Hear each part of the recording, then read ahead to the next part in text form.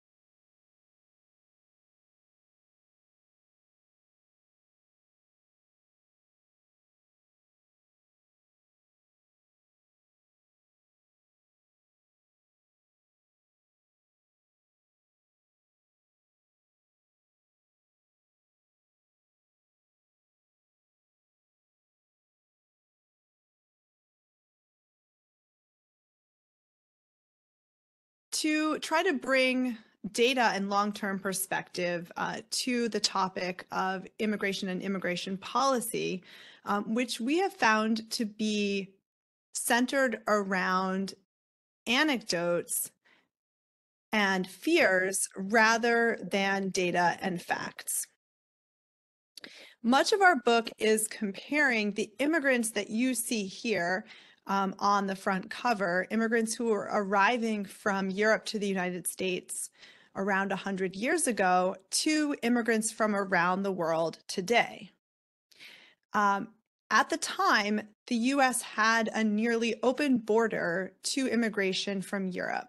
And so these immigrants from the past did not require a visa or a passport for entry. They didn't need to prove that they were holding a job already or had family members already in the US. And we have a nostalgic view about these immigrants, that they assimilated quickly and that they moved up the economic ladder, whereas today immigrants are slower to move up and are less willing to assimilate. And so our goal is to subject this kind of historical comparison to scrutiny using big data. In fact, our title, Streets of Gold, came from this myth that immigrants from the past were able to move to the US and very quickly move up the ladder. But the truth is actually potentially much more complex. So if you have ever visited the Ellis Island Museum, you may have seen painted there on the wall this quotation that's attributed to an unnamed Italian immigrant who said, "I came to America because I heard that the streets were paved with gold. But when I got here, I found out three things. First, the streets were not paved with gold. Second, they weren't paved at all. And third, I was expected to pave them." So our question about the past is, was it really as rosy as we might think when we look back with nostalgia? What would our understanding of American immigration history looked like if we were able to build data from millions of immigrant families, much like this unnamed Italian immigrant here? And instead of looking only to the great success stories that might make it to the front page of the newspaper, instead tell the story of the more typical or average immigrant. And likewise today, if instead of looking for the most notorious cases, the criminals who might make it to the newspaper, who politicians are quick to point out were born abroad, what if instead we were able to build data for millions of immigrant families today? So how do we put this data together? I'm going to start by just explaining what we do for the past, because it is more interesting to think about how do you go back 100 years in time and reconstruct immigrant families from the historical record. And then when I get to it, I'll point out our data sources for the modern period. For the past, we are using data from the US Census. And some of you have gone to genealogy websites like Ancestry.com to search up your own great-grandparents. So you can really think of us as starting out like curious grandchildren going to Ancestry.com. And in fact, that's exactly what we did. We started to look up by hand a couple hundred families. And then we got greedy and we thought, what if we look up 1,000 or 10,000? And we started generating automated searches on the Ancestry website. So much so that the Ancestry corporate office noticed that the traffic on their website was higher than they expected.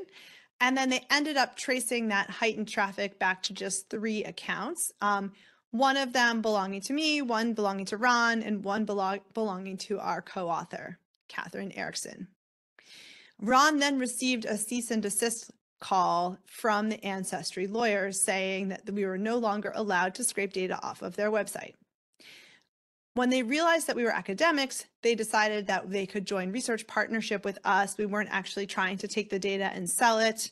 And so we now have access to all of the underlying census data sets. What we've been adding here is a set of algorithms that allow us to follow people over time. In the census, we don't have access to social security numbers or any kind of unique identifier. So we follow people by using information like their first and last name and their age and their state or country of birth. What I'm showing you on this screen now is a PDF of a census manuscript, though when we go to use the data, we're using the digitized format.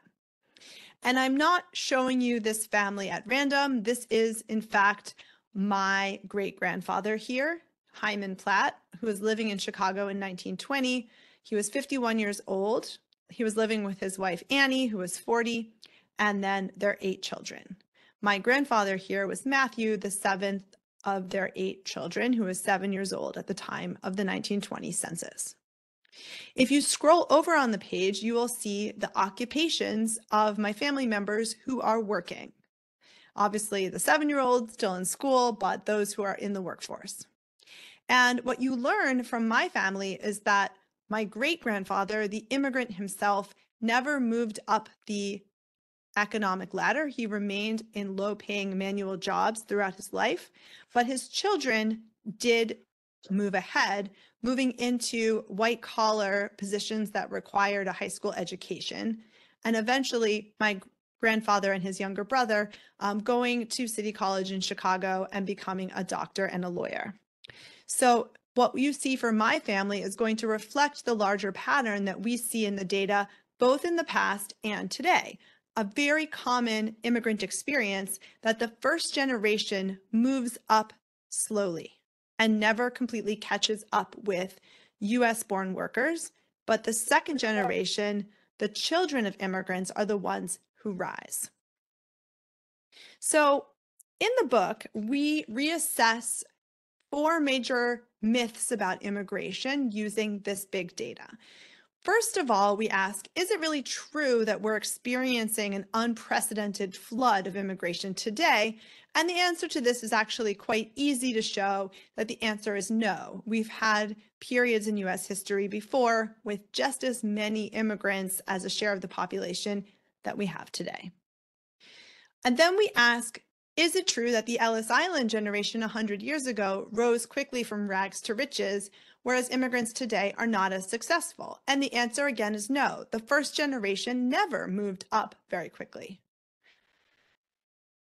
Another myth is about the children of immigrants, that somehow the children of immigrants were able to succeed in the past, but are stuck in a permanent underclass today.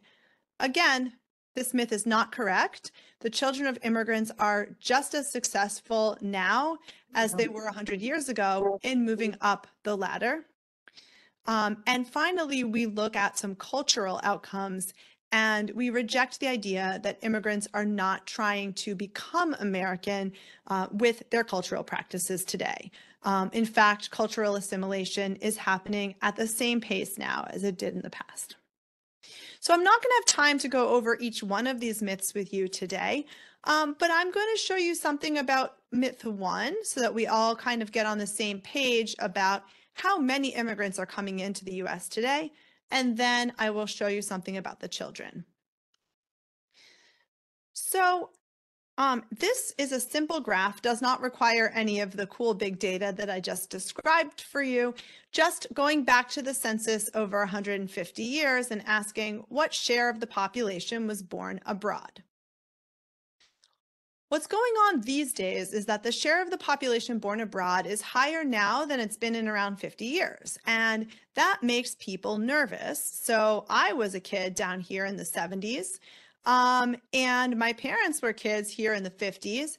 And so we had an America that looked different in terms of the share foreign born. And so these days, 14% of the country's foreign born, and that seems worrying to some voters. But in no way is this unique in US history. If you go back to the Ellis Island era, we had a 50-year stretch where the share of the US population born abroad was also at 14% and was true for 50 years. In between these two high points, you see what we call this immigration valley. And this was a result of immigration policy changes. So in the 1920s, the border was substantially closed to migration from Europe. There was a set of country-specific quotas that were put in place that lowered the number of entry slots, particularly for the Southern and Eastern European countries that were perceived to be new immigrant arrivals, the Italians, the Russians, the Poles, and so on. And in 1965, the border reopens again, although in a constrained fashion. So there's more demand for entry into the US now than there are visa slots available. Now, there's one major similarity between the past and present, which is the share of the population foreign born. 14 to 15% in the past, 14 to 15% today. But there's also a few major differences that would lead us to believe that immigrants may have a very different experience now than they did in the past. I think the biggest one is really the country of origin composition. So this is a very similar graph to what I showed you before, but now we're breaking down the share foreign born into three major regions of the world for their region of origin. The yellow regions are European countries, the red regions are the Americas, and the blue is Asia. So you can see that historically, immigrants, 90% of them came from Europe, and the remainder came from Canada. So the immigrant origins in the past were similar to the origins of the US born. Today, we see a much more diverse set of sending countries, with the largest country is Mexico here in the Americas, a large inflow now from Asia, and then a much smaller share from Europe. So just simply due to country of origin differences, you might think, well, immigrants are going to have a harder time now than in the past. Maybe they face more discrimination. Maybe they come from countries that are poorer and they've had less opportunity to have education in their home country. Yet what we're finding when we compare the immigrants of today to the immigrants of the past is really a commonality rather than a difference. So I'm going to show you this by looking at the children of immigrants. What happens to the children of immigrants who grow up in poverty? Do they rise out of poverty today, and did they rise out of poverty in the past? So I'm going to focus on a whole set of kids that are being raised in households at the 25th percentile of the income distribution. So think about this as two working parents working full-time at a minimum wage job. What happens to the kids in households like this? And for the past, we can look at this with our linked census data. And I've already described how we link people from one census to another. That also allows us to link children who we see at home with their parents to their own adult selves. In the modern data, we're using the IRS tax records. If you file taxes and you have a child living at home, you report that child as a tax dependent and you write down that child's social security number. That then allows researchers to follow that child when they become an adult and enter the labor market. Of course, this data is highly, highly secret and secure, and so we do not have access to the individual tax records. We get this data from Opportunity Insights, and they have a research partnership with the IRS. So let's take a look at the modern picture first. What we're looking at here is how high in the income rank do children raised at the 25th percentile of the national income distribution, how high do the children reach? If you look at the kind of dark magenta dot on the left-hand lower side of the picture, those are the children of white US born parents who are raised at the 25th percentile, and they're reaching like the 46th percentile. So kids are able to move up on average beyond where their parents were if they're being raised in a working poor household. But take a look at the peach dots, which reflect children of immigrants from 45 sending countries who were also raised at the 25th percentile of the income distribution in the United States. And for 42 of these countries, the children of households with similar resources during childhood are reaching a higher point in the income distribution when they themselves get to adulthood. So you have some really dramatic cases of children being raised at the 25th percentile and reaching the 60th and above, particularly for families whose parents were born in Asia: Hong Kong, China, India, Taiwan, Pakistan, Vietnam. Then you have a whole set of countries in the middle of this image where the children are reaching the 50th to 55th percentile, including a set of countries that are pointed to by politicians to say they're contributing to a crisis at the southern border. So these are countries like Guatemala, El Salvador, Nicaragua. And yet children from households of these parents raised at the 25th percentile are reaching up above the median by the time they get to adulthood. And they're more socially mobile than the children of white US born parents. An interesting counterpoint are the children whose parents are born in the Caribbean: Haiti, Trinidad and Tobago, and Jamaica, 3 majority or plurality Black countries. So you may think that this is a race story. However, keep in mind that we're looking only at sons. I've been saying children, but this is actually a data plot for sons only.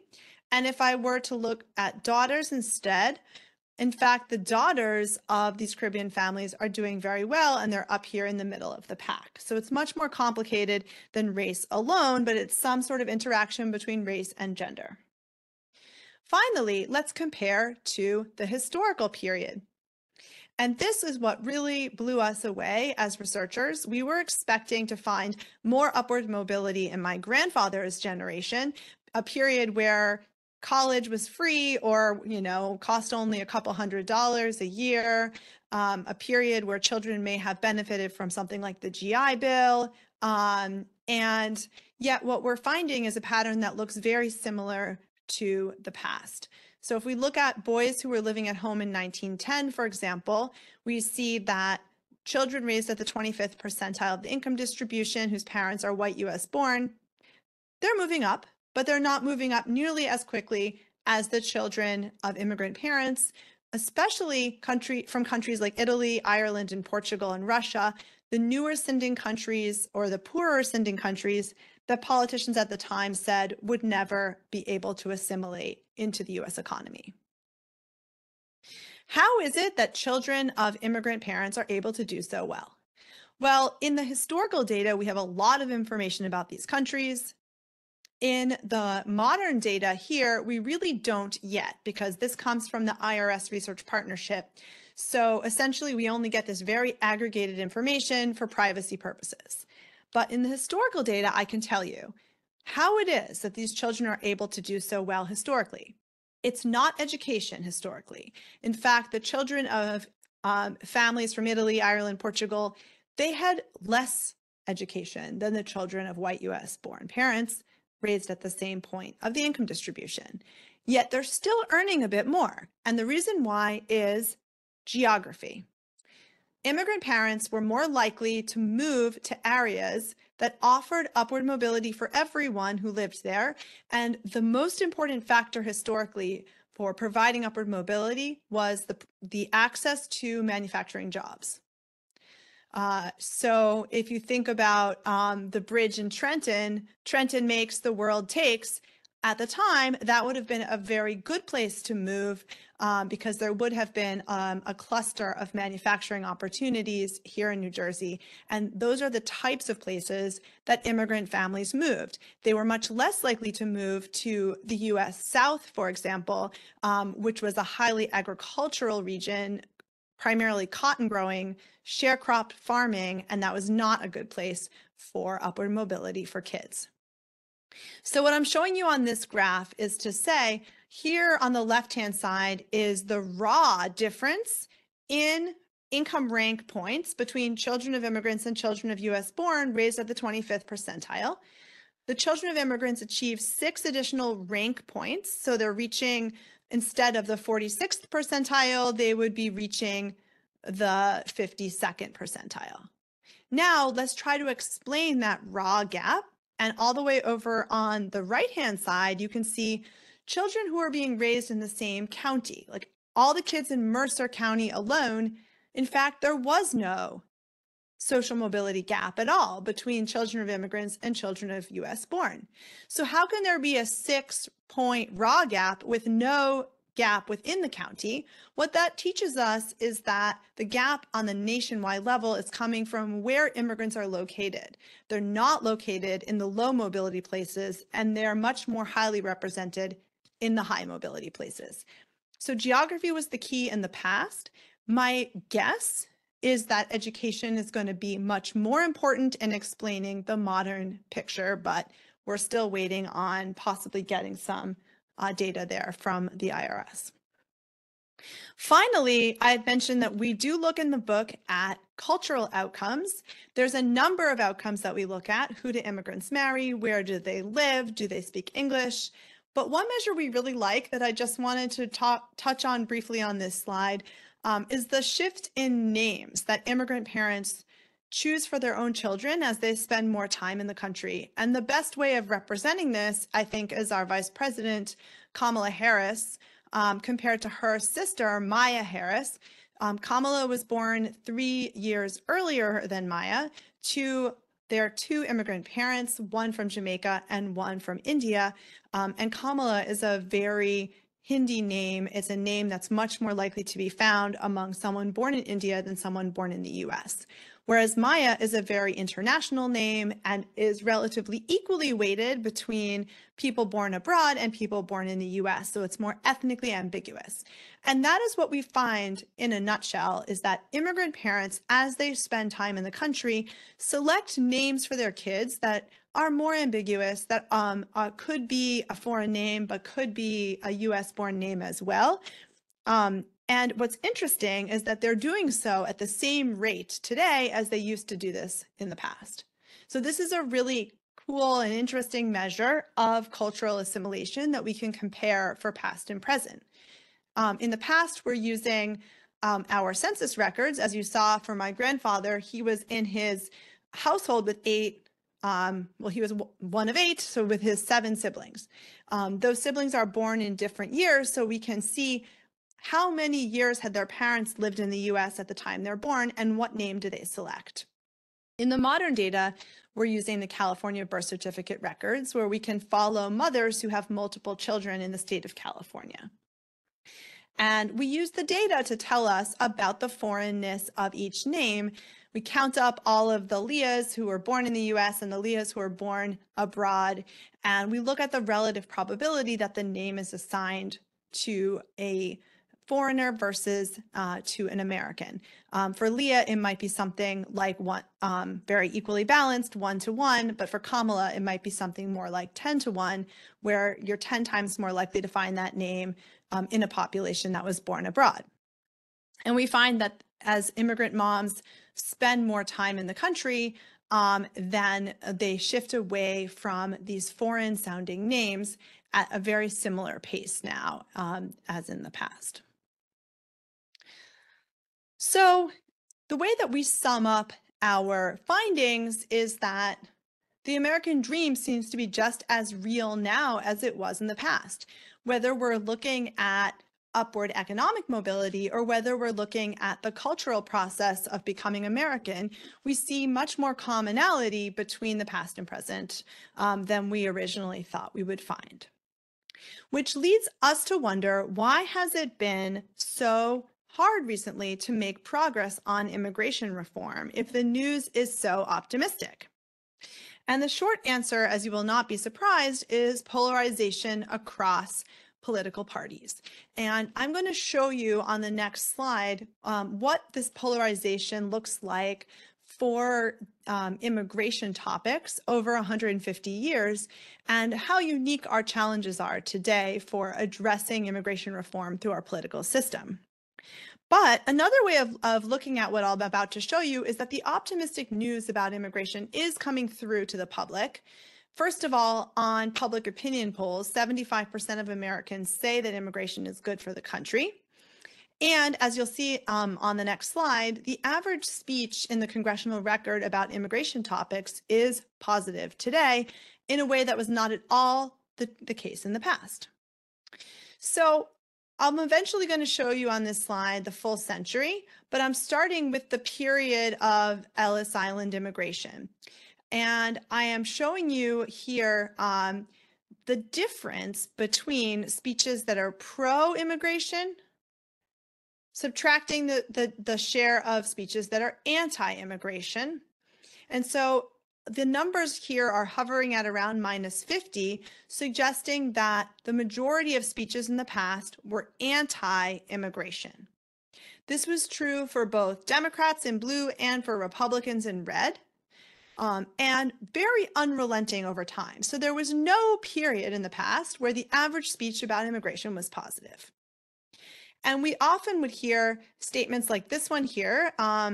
Senator Henry Cabot Lodge was one of the architects of border closure in the past, saying things like immigrants are from races most alien to the body of the American people.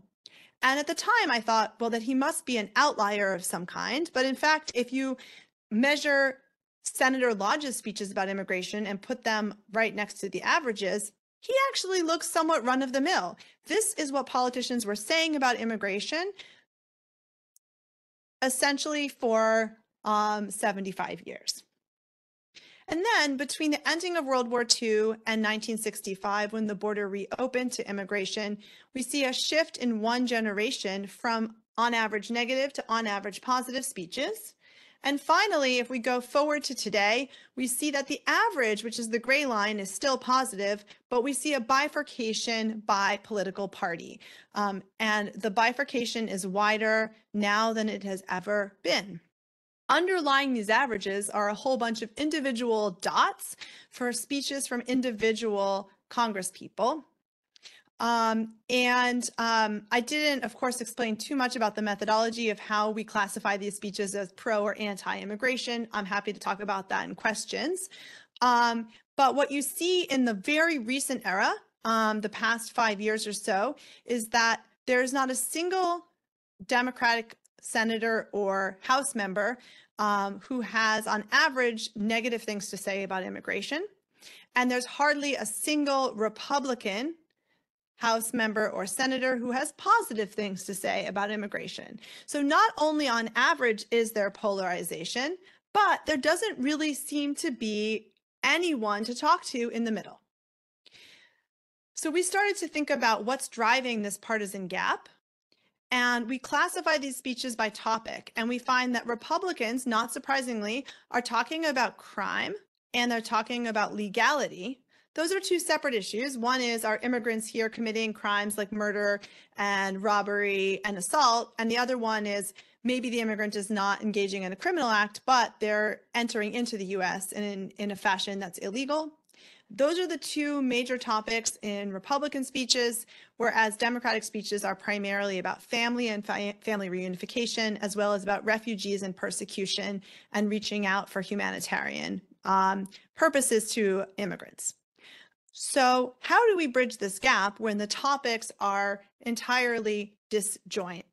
That led us to our most recent work, and I will end with just a few new facts from our recent work, and then we'll break for questions. So we thought to ourselves, I guess we're in the wrong discipline. We've been talking so much about upward mobility, about labor market competition between immigrants and US workers, but we should really be thinking about crime and incarceration and seeing what we can learn that might sway voters in the middle, given how much Republicans have been talking about immigration and crime. So we've put together the first long-run time series on incarceration, comparing immigrants to the US born. We do this by using census data. If you are living at home in a household with your roommates or with your parents, or eventually if you're married with your kids, then you're going to be classified in the census in your household. But if you're living in a jail or prison, you will be classified there as living in a correctional facility. And so that's the data that we're using, just counting immigrants and US born who are living in correctional facilities. And this is what the data looks like. So the tagline here is that there's never been an era in US history when immigrants were more likely than the US born to be incarcerated. Never. And so this was really quite striking to me because of all the messages I hear connecting immigration and crime. So you can see that incarceration has dramatically increased from 1880 to 2010 or so, as a share, the incarceration rate as per 100,000 members of the population has increased sixfold, and that's what we call mass incarceration. But then look at the orange versus the blue line, first generation immigrants versus the US born, and we see that the first generation immigrants have always had lower incarceration rates than the US born, and that the rise in mass incarceration was primarily coming from the US born and less so from immigrants. So of course we want to start breaking this down into different subgroups, and I'm going to just slide through that. What about Europeans, starting with the Northern and Western Europeans, like the British, the Germans, and so on? Okay, same pattern. What about the Southern and Eastern Europeans that were so much the concern of someone like Senator Henry Cabot Lodge trying to close the border to these new arrivals? Same pattern for them as well, including for the Italians that Senator Lodge said were members of mafias and gangs. What about the Chinese? Well, there was a couple of years where their rates of incarceration may be a bit higher than the US born. Since 1960, when the border reopens, they have dramatically lower incarceration than even the European immigrant groups. What about Mexicans and Central Americans, who have been a topic of conversation by candidate Trump and then thereafter in the Republican Party? Historically, they did face higher rates of incarceration, perhaps being targeted by law enforcement or targeted by the judicial system. But since 1960, Mexicans and Central Americans as a group have lower incarceration rates than the US born as well. The one place where this is not true is if we compare Mexicans and Central Americans to white US born only. And there we see that since the year 2000, Mexicans and Central Americans have had higher incarceration. However, incarceration in the census can include jail and prison. It can also include immigrant detention facilities. So if we strip out the immigrant detention facilities as best as possible in our data, we find that this gap disappears. And the gap reverses entirely if we adjust only for education. If we're comparing high school dropouts to high school dropouts or college graduates to college graduates, then Mexicans and Central Americans have much lower incarceration rates than even the white US born. So we conclude from this that indeed the American dream is just as real now as it was 100 years ago, but upward mobility has always taken time. It's not going to be the province of the first generation. It will take time to the second generation, the children of immigrants, to experience this upward mobility. What's distinctive about our period in US history is that it's the first period of time in which we've had a large number of pro-immigration politicians. If you go back to 1900, that was not the case for either political party, but now we have a political party that on average has very positive things to say about immigration. However, they're facing a polarized electorate and a partisan gap with their opposition party. So what can we do then to try to bring these two political groups closer together and possibly generate enough consensus for immigration reform? Our thinking is, at least our comparative advantage as quantitative social scientists, is that maybe data and evidence will sway the middle, the moderates who are between the parties. And one concern that's clearly present for the moderates is fear that immigration will accelerate crime. When we looked into this pattern, we find that this does not fit the facts. And as much as it's possible to sway voters with data and evidence, we hope that our work can contribute to that public debate.